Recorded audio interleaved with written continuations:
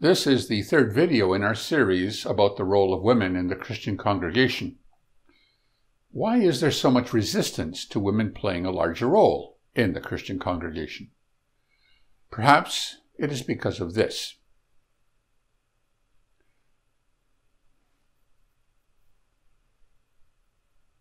What you see in this graphic is typical of organized religion, whether you're a Catholic, a Protestant, a Mormon, or, as in this case, a Jehovah's Witness. An ecclesiastical hierarchy of human authority is what you have come to expect from your religion. So the question becomes, where do women fit into this hierarchy? This is the wrong question, and is the principal reason why it is so difficult to resolve the issue of the role of women in the Christian congregation. You see, we are all starting our research based on a faulty premise. The premise being that an ecclesiastical hierarchy is the way Jesus intended us to organize Christianity. It is not. In fact, if you want to stand in opposition to God, this is how you do it. You set up men to take his place. Let's look at this graphic again. Who is the head of the Christian congregation? Jesus Christ. Where's Jesus Christ in this graphic? He's not there. Jehovah is there, but he's just a figurehead. The top of the authority pyramid is a governing body, and all authority comes from them. If you doubt me, go and ask a Jehovah's Witness what they would do if they read something in the Bible that contradicted something that the governing body said. Which would they obey, the Bible or the governing body? If you do that, you will have your answer to why ecclesiastical hierarchies are the means to oppose God, not serve him. Of course, from Pope to Archbishop to President to governing body, they will all deny that, but their words mean nothing. Their actions and those of their followers speak the truth. In this video, we are going to understand how to organize Christianity without falling into the trap that leads to enslavement to men. Our guiding principle comes from the lips of none other than our Lord Jesus Christ. You know that the rulers in this world lord it over their people, and officials flaunt their authority over those under them. But among you, it will be different. Whoever wants to be a leader among you must be your servant, and whoever wants to be first among you must become your slave. For even the Son of Man came not to be served, but to serve others, and to give his life as a ransom for many. Matthew 20, 25-28. It is not about leadership authority. It is about service. If we cannot get that through our head, we will never understand the role of women, because to do so, we must first understand the role of men. I get people accusing me of trying to start my own religion, of trying to get a following. I get this accusation all the time. Why? Because they cannot conceive of any other motivation. And why? The Apostle Paul explains, "But a physical man does not accept the things of the Spirit of God, for they are foolishness to him, and he cannot get to know them, because they are examined spiritually. However, the spiritual man examines all things, but he himself is not examined by any man." 1 Corinthians 2:14 and 15, New World Translation. If you are a spiritual person, you will understand what Jesus means when he speaks of those wanting to lead, becoming slaves. If you are not, you won't. Those who set themselves up in positions of power and lord it over the flock of God are physical men. The ways of the Spirit are foreign to them. Let us open our heart to the leading of the Spirit. No preconceptions, no bias. Our mind is an open slate. We will start with a controversial passage from the letter of Romans. I am introducing to you Phoebe, our sister, who is a minister of the congregation that is in Cenchrea, so that you may welcome her in the Lord in a way worthy of the holy ones, and give her whatever help she may need, for she herself also proved to be a defender of many, including me. Romans 16:1 and 2. A scan of the various versions of the Bible listed in BibleHub.com reveals that the most common rendering for minister from verse 1 is Phoebe, a servant of the church. Less common is deacon, deaconess, leader in the ministry. The word in Greek is diakonos, which means a servant, minister, according to Strong's Concordance, and is used to denote a waiter, servant, then of anyone who performs any service, an administrator. Many men in the Christian congregation will have no problem seeing a woman as a waiter, servant, or anyone who performs a service. But as an administrator, not so much. Yet here's the problem. For most organized religion, a diakonos is an official appointment within the church or congregation.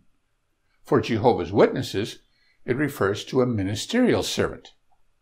Here's what the Watchtower has to say on the subject. So, likewise, the title deacon is a mistranslation of the Greek diakonos, which really means ministerial servant. To the Philippians, Paul wrote, "To all the holy ones in union with Christ Jesus who are in Philippi, along with overseers and ministerial servants." Watchtower 1955, May 1st, page 264. See also the 53, September 15th, page 555. The most recent reference to the Greek word diakonos in the Watchtower publications that relates to ministerial servant comes from 1967 regarding the then recent release of the book Life Everlasting and Freedom of the Sons of God. By reading it carefully, you will appreciate that in the Christian congregation, episkopos, overseer, and diakonos, ministerial servant, are mutually exclusive terms, whereas presbyteros, older man, can apply to either an episkopos or a diakonos. Watchtower 67, January 1, page 28. I find it curious and worthy of mention that the only references in the publications of Jehovah's Witnesses linking diakonos with the office of ministerial servant date more than a half-century in the past. It's almost as if they don't want the witnesses of today to make that connection. The conclusion is undeniable. If A equals B and A equals C, then B must equal C. Or, if diakonos equals Phoebe and diakonos equals ministerial servant, then Phoebe equals ministerial servant. There is really no way around that conclusion. So they choose to ignore it and hope no one notices, because to acknowledge it means that sisters can be appointed to positions as ministerial servants. Now let's move to verse 2. The key word in verse 2 in the New World Translation is defender, as in, for she herself also proved to be a defender of many. This word has an even wider variety of renderings in the versions listed on BibleHub.com. There is a huge difference between leader and good friend, and between patron and helper. So which is it? If you're in a quandary over this, perhaps it is because you're still locked in the mindset of establishing leadership roles within the congregation. Remember, we are to be slaves. Our leader is one, the Christ, Matthew 23:10. A slave can administrate affairs. Jesus asked his disciples who would be the faithful and discreet slave that his master appoints over his domestics to feed them at the proper time. If diakonos can refer to a waiter, then the analogy fits, does it not? Are not waiters the ones who bring you your food at the proper time? They bring you appetizers first, then the main course, then, when it is time, the dessert. It would appear that Phoebe took the lead in acting as a diakoness, a servant to Paul. She was so trusted that it appears he sent his letter to the Romans by her hand, encouraging them to welcome her in the same manner as they would him. With the mindset of taking the lead in the congregation by becoming a slave to others, let us consider Paul's words to the Ephesians and Corinthians. And God has assigned the respective ones in the congregation. First, apostles. Second, prophets. Third, teachers. Then, powerful works. Then, gifts of healings, helpful services, abilities to direct, different tongues. 1 Corinthians 12:28. And he gave some as apostles, some as prophets, some as evangelizers, some as shepherds and teachers. Ephesians 4:11. The physical man will assume that Paul is laying out a hierarchy of authority figures here, a pecking order, if you will. If so, then this creates a significant problem for those who would take such a view. From our previous video, we saw that female prophets existed in both Israelite and Christian times, putting them in the number 2 spot in this pecking order. But wait, we also learned that a woman, Junia, was an apostle, allowing a woman to take the number 1 spot in this hierarchy, if that is what it is. This is a good example of how often we can get into trouble when we approach Scripture with a predetermined understanding or on the basis of an unquestioned premise. In this case, the premise is that some form of authority hierarchy must exist in the Christian congregation for it to work. It certainly exists in pretty much every Christian denomination on earth, but considering the abysmal record of all such groups, we have even more evidence that our new premise is the right one. I mean, look at those worshiping under an ecclesiastical hierarchy. Look what they have wrought in the way of persecuting the children of God. The record of Catholics, Lutherans, Calvinists, Jehovah's Witnesses, and many others is horrific and evil. So, what point was Paul making? In both letters, Paul is speaking about gifts being granted to different men and women for the building up in faith of the body of Christ. When Jesus left, the first to do so, to use these gifts, were the apostles. Peter predicted the arrival of prophets at Pentecost. These helped with the development of the congregation as Christ revealed things, new understandings. As men and women grew in knowledge, they became teachers to instruct others, learning from the prophets. Powerful works and gifts of healing helped to spread the message of the good news and convince others that this was not just some band of wide-eyed misfits. As their numbers grew, those with the ability to administrate and direct were needed. For example, the 7 spiritual men designated to oversee the distribution of food, as recorded in Acts 6:1-6. As persecution increased and the children of God were scattered into the nations, gifts of tongues were needed to quickly spread the message of the good news. Yes, we are all brothers and sisters, but our leader is only one, the Christ. Notice the warning he gives. Whoever exalts himself will be humbled. Matthew 23:12. Recently, the governing body of Jehovah's Witnesses exalted themselves by declaring themselves to be the faithful and discreet slave appointed by Christ over his domestics. The faithful and discreet slave was appointed over Jesus' domestics in 1919. That slave is the small, composite group of anointed brothers serving at world headquarters during Christ's presence, who are directly involved in preparing and dispensing spiritual food.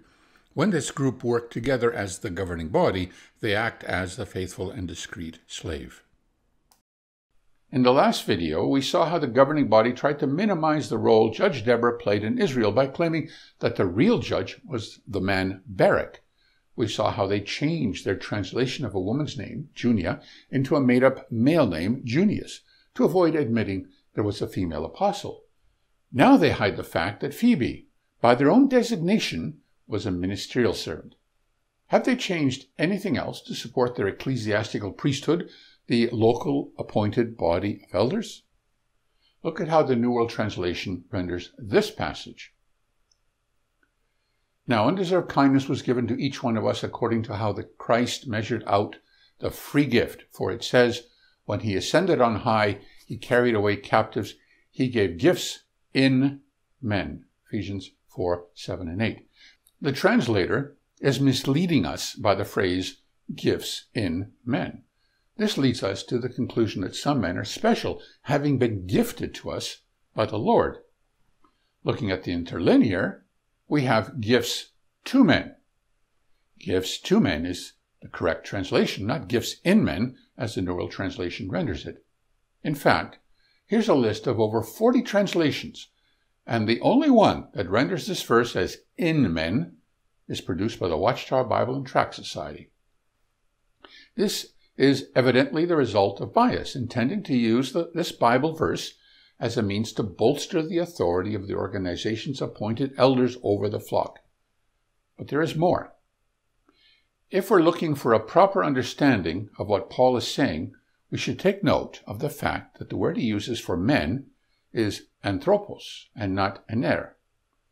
Anthropos refers to both male and female. It is a generic term. Human would be a good rendering, since it is gender neutral. If Paul had used ener, he would have been referring specifically to the male. Paul is saying that the gifts he is about to list were given to both the male and female members of the body of Christ. None of these gifts is exclusive to one sex over the other. None of these gifts is given exclusively to the male members of the congregation. Thus, various translations render it this way. In verse 11, he describes these gifts. He gives some to be apostles, and some prophets, and some evangelists, and some shepherds and teachers, for the perfecting of the saints, to the work of serving, to the building up of the body of Christ, until we all attain to the unity of the faith and of the knowledge of the Son of God, to a full-grown man, to the measure of the stature of the fullness of Christ, that we may no longer be children, tossed back and forth and carried about by every wind of doctrine, by the trickery of men, in craftiness, after the wiles of error, but speaking truth in love, we may grow up in all things into him who is the head, Christ, from whom all the body, being fitted and knit together through that which every joint supplies, according to the working in measure of each individual part, makes the body increase to the building up of itself in love. Ephesians 4:11-16, World English Bible. Our body is made up of many members, each with its own function, yet there is only one head directing all things. In the Christian congregation, there is only one leader, the Christ. All of us are members contributing together toward the benefit of all others in love. As we read the next part from the New International Version, ask yourself where you fit into this list. Now you are the body of Christ, and each one of you is a part of it. And God has placed in the church, first of all, apostles, second, prophets, third, teachers, then miracles, then gifts of healing, of helping, of guidance, and of different kinds of tongues. Are all apostles? Are all prophets? Are all teachers? Do all work miracles? Do all have gifts of healing? Do all speak in tongues? Do all interpret? Now, eagerly desire the greater gifts, and yet I will show you the most excellent way. 1 Corinthians 12:28-31, New International Version. All of these gifts are given not to appointed leaders, but to provide the body of Christ with capable servants to minister to their needs. How beautifully Paul illustrates the way the congregation should be, and what a contrast this is with the way things are in the world, and for that matter, in most religions, claiming the Christian standard. Even before listing these gifts, he puts them all into the right perspective. On the contrary, those parts of the body that seem to be weaker are indispensable, and the parts that we think are less honorable we treat with special honor, and the parts that are unpresentable are treated with special modesty, while our presentable parts need no special treatment. But God has put the body together, giving greater honor to the parts that lacked it, so that there should be no division in the body, but that all parts should have equal concern for each other. If one part suffers, every part suffers with it. If one part is honored, every part rejoices with it. 1 Corinthians 12:22-26, NIV. Is there any part of your body you despise? Is there any member of your body you'd like to lop off, maybe a little toe or a pinky finger? I doubt it. And so it is with the Christian congregation. Even the smallest part is extremely valuable. But what did Paul mean when he said we should strive for the greater gifts? Given all we have discussed, he couldn't be urging us on to acquiring more prominence, but rather greater gifts of service. Again, we should turn to the context. But before doing that, let us bear in mind that the chapter and verse divisions contained in the Bible translations did not exist when those words were originally penned. So let us read the context, realizing that a chapter break does not mean there is a break in thought or a change of topic. In fact, in this instance, the thought of verse 31 leads directly into chapter 13, verse 1. Paul begins by contrasting the gifts that he has just referred to with love and shows they are nothing without it. If I speak in the tongues of men and of angels, but do not have love, I have become a clanging gong or a clashing cymbal. And if I have the gift of prophecy and understand all the sacred secrets and all knowledge, and if I have all the faith so as to move mountains, but do not have love, I am nothing.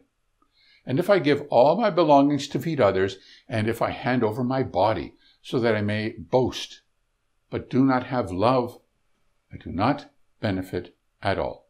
1 Corinthians 13, 1-3, New World Translation. Let's be clear in our understanding and application of these verses. It doesn't matter how important you may think you are. It doesn't matter what honor others show you. It doesn't matter how smart or well-educated you are. It doesn't matter if you are a wonderful teacher or a zealous preacher. If love doesn't motivate all you do, you are nothing. Nothing. If we don't have love, everything we do amounts to this. Without love, you are just a lot of noise. Paul continues, love is patient and kind. Love is not jealous. It does not brag, does not get puffed up, does not behave indecently, does not look for its own interests, does not become provoked. It does not keep account of the injury. It does not rejoice over unrighteousness, but rejoices with the truth. It bears all things, believes all things, hopes all things, endures all things.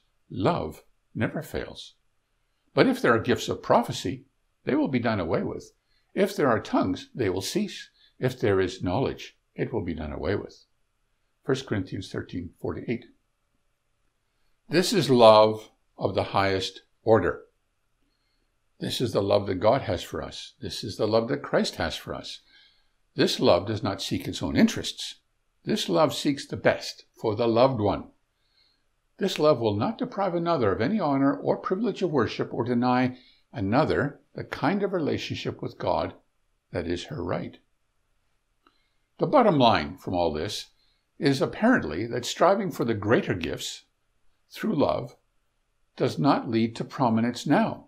Striving for the greater gifts is about striving to be of better service to others, to better serve the needs of the person and the entire body of Christ. If you want to strive for the best gifts, strive for love. It is through love that we can take a firm hold on the eternal life that is offered to the children of God. Before we close, let us summarize what we've learned. 1. Women were used by God in Israelite times and in Christian times as prophets, judges, and even saviors. 2. A prophet comes first because without the inspired word of God spoken through the prophet, the teacher would have nothing of value to teach. 3. God's gifts of apostles, prophets, teachers, healers, etc. were not given just to men, but to both men and women. 4. A human authority structure, or an ecclesiastical hierarchy, is how the world rules over others. 5. In the congregation, those who want to lead must become the slaves of others. 6. The gift of the Spirit we should all strive for is love. And finally, 7. We have one leader, the Christ, but all of us are brothers and sisters. What remains is the question of what constitutes episkopos, overseer, and presbyteros, older man, in the congregation.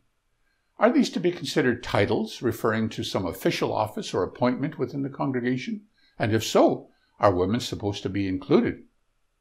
However, before we can tackle that question, there is something more pressing to deal with. Paul tells the Corinthians that a woman should be silent and that it is disgraceful for her to speak in the congregation. He tells Timothy that a woman is not allowed to usurp the authority of a man.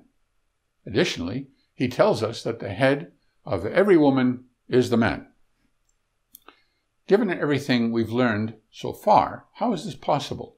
Does it not seem to contradict what we've learned to this point? For example, how can a woman stand up in the congregation and prophesy, as Paul himself says she can, while at the same time remaining silent? Is she supposed to prophesy using gestures or sign language? The contradiction that creates is obvious. Well, this will really put our powers of reasoning using exegesis to the test. But we'll leave that for our next videos. As always, thank you for your support and your encouragement.